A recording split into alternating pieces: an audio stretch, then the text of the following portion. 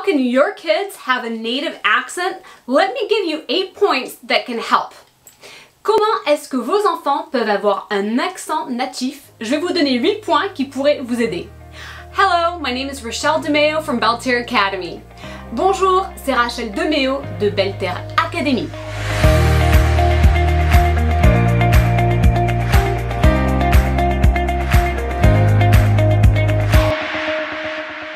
As you can hear, I was actually raised with English and French and have no accent in either language, and I'm so grateful to my parents for that. Comme vous pouvez l'entendre, j'ai grandi bilingue, anglais-français, sans accent dans ni une langue ni dans l'autre, et je remercie mes parents pour ça. I'm raising my children the same way, and I've realized that there are ways for them to truly have a native accent regardless of where we live. Donc j'élève mes enfants de la même manière et j'ai réalisé qu'il y avait des choses qui pouvaient les aider à avoir un accent de natif, qu'importe où nous habitons. So, first way is simply if you are a native speaker and you speak to them in that language, that will influence their own accent. Donc première chose, c'est si vous êtes natif d'un certain pays, eh bien vous leur parlez la langue en question et eux vont développer le bon accent.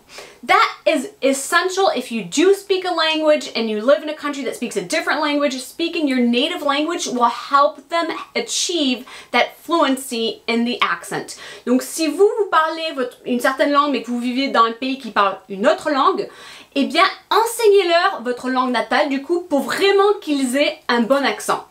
A second factor is if you have a family member that speaks a different language, their native language, and is speaking to them in their native language, that will also influence the accent that they will have speaking that language.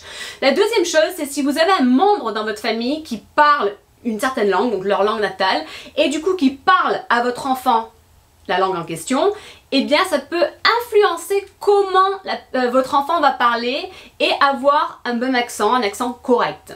A third thing that could help is if you have a roommate, someone living with you, that speaks that language to your kids. La troisième chose qui peut vraiment aider, c'est si vous avez un colocataire qui leur parle la langue. We actually had several roommates over the course of about 7-8 years, and I want to briefly describe how that has helped us. Donc nous, on a eu des colocataires pendant une période de à peu près 8 ans, et j'aimerais vous décrire comment ça nous a aidé. Our first French-speaking roommate was called François, and he was Belgian. So he actually spoke in French also to the kids when he'd be home. Donc notre premier colocataire francophone était François, donc il était belge et il parlait le français à nos enfants quand il était chez nous, à la maison. The second one that we had for 4.5 years, who was my little brother from a different mother, was Cédric, and he was from French Guiana and also spoke in French to the kids, which influenced their accent. Donc, le deuxième colocataire qu'on a eu pendant une période de 4 ans et demi, qui est comme mon petit frère d'une autre mère, eh bien c'était Cédric, qui venait de la Guyane française, et lui aussi parlait en français aux enfants, et ça a vraiment influencé leur accent, pour qu'ils aient un accent vraiment de natif. Keep in mind that my kids were born in the United States, but they have no accent in French at ages 9 and 7.5. Donc il est à savoir que mes enfants sont nés aux États-Unis, mais qui n'ont pas d'accent en français aux âges de 9 ans et 7 ans et demi. Of course, one thing you might be thinking about is age, is that a factor? It is. Peut-être que vous êtes en train de vous dire, mais est-ce que l'âge justement compte? Oui, ça compte en effet, c'est un facteur. So, under the age of 6, they can truly acquire a native accent. Donc, s'ils ont moins de 6 ans, ils peuvent vraiment avoir un accent de natif. Research though shows that up until age 12, they can have a certain language acquisition that's easier to achieve under the age of 12 than above the age of 12. Donc, des recherches prouvent également que si votre enfant a moins de 12 ans, il peut encore acquérir la langue d'une façon beaucoup plus facile avant 12 ans qu'après l'âge de 12 ans. But 6 is really the key number to really have a perfect accent if they've been exposed to that language. Mais vraiment, c'est vrai que 6 ans, c'est l'âge parfait pour que vraiment ils aient un accent de natif s'ils ont été suffisamment exposés à la langue. Now, a fourth factor is if you have a babysitter or a nanny that speaks to them in that language. And again, that babysitter or nanny is native, right? Donc, un quatrième facteur, c'est si vous avez une nounou ou une babysitter qui leur parle dans la langue et forcément, c'est leur langue natale. So we didn't really have babysitters, but at one point we went through a website called Workaway, and we had several times some girls that came over the house and helped us with the kids, and they were either native French speakers or native Canadian speakers.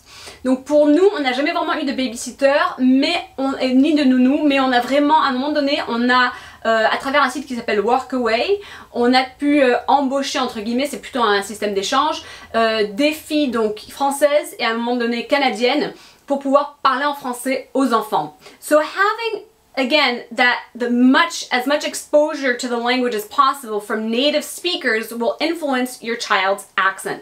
Donc encore une fois, d'avoir suffisamment d'exposition à la langue et vraiment de personnes natives va vraiment influencer l'accent de votre enfant.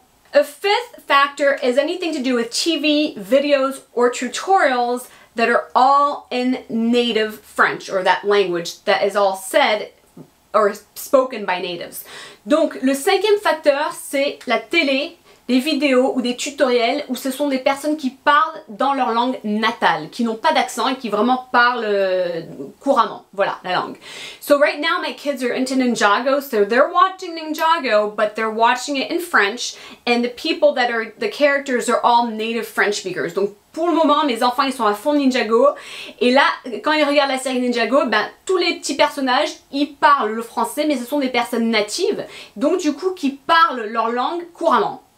The sixth factor is any kind of podcast or radio, again, from native speakers. Donc, le sixième facteur, c'est des podcasts ou bien la radio, mais encore une fois, de personnes natives. My kids love a radio station called Fun Radio, and so when they're hearing talk shows or they're hearing, you know, commercials or they're just hearing music in French, this is all by native speakers. Donc mes enfants, ils aiment bien la station Fun Radio, je sais pas pourquoi les amis, mais bon, c'est comme ça. Et en fait, quand ils écoutent, que ce soit des émissions comme ça où les gens y parlent, des pubs ou même la musique en français, c'est tout fait de personnes natives. So again, that's just more exposure from native speakers. Donc encore une fois, davantage d'exposition de personnes natives. The seventh factor is for your children to have friends that are native speakers. Le septième facteur, c'est que vos enfants aient des amis qui ont leur âge, mais qui soient natifs. So we have some in France that they correspond with, like Mathieu, Gabriel, Alice, Luan.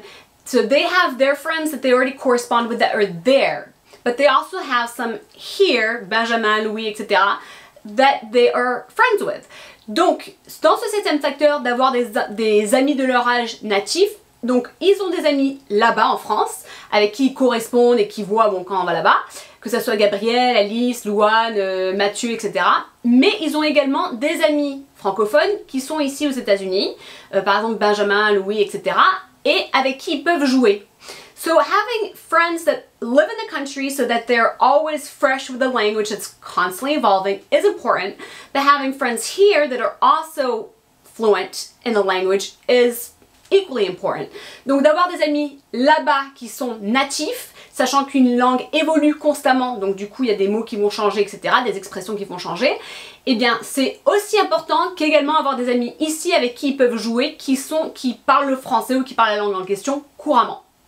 And the last factor, factor 8, is for them to have audiobooks, again, that are read by a native speaker. Et le huitième facteur, c'est d'avoir des livres audio qui sont lus par une personne native. So my kids love a audiobook that's actually like a book, and then they have a CD that comes with it. They receive monthly, that's called J'apprends à lire. But there exist many others, obviously. Donc moi, mes enfants, ils aiment bien un livre audio, enfin, ils reçoivent une espèce de livret avec le CD tous les mois qui s'appelle J'apprends à lire. Mais il y en a plein d'autres. So those are 8 different ways that will influence your kids to truly have a native accent, even if it's technically called a heritage accent since it's inherited by you, possibly. Donc voilà 8 facteurs pour que vos enfants puissent être suffisamment influencés pour avoir un accent natif, même s'ils ne sont pas vraiment natifs, que c'est plutôt héritier de la langue, hein, parce que c'est peut-être votre langue à vous, mais on s'en fiche du terme, en tout cas pour qu'ils aient un accent natif. I hope this tutorial is helpful for you. I know in the course I teach at Belter Academy that provides ways for people to raise their children bilingual, I provide different tools such as these to help parents such as you to succeed in having kids that have no accent in either language like I do and like my kids do. Donc, dans la formation que je propose sur Belter Academy, j'aide de nombreux parents justement avec des façons telles que celles que je viens de présenter pour que leur enfant puisse grandir sans avoir d'accent dans ni une langue ni dans l'autre, comme j'ai été élevée, comme j'élève mes enfants.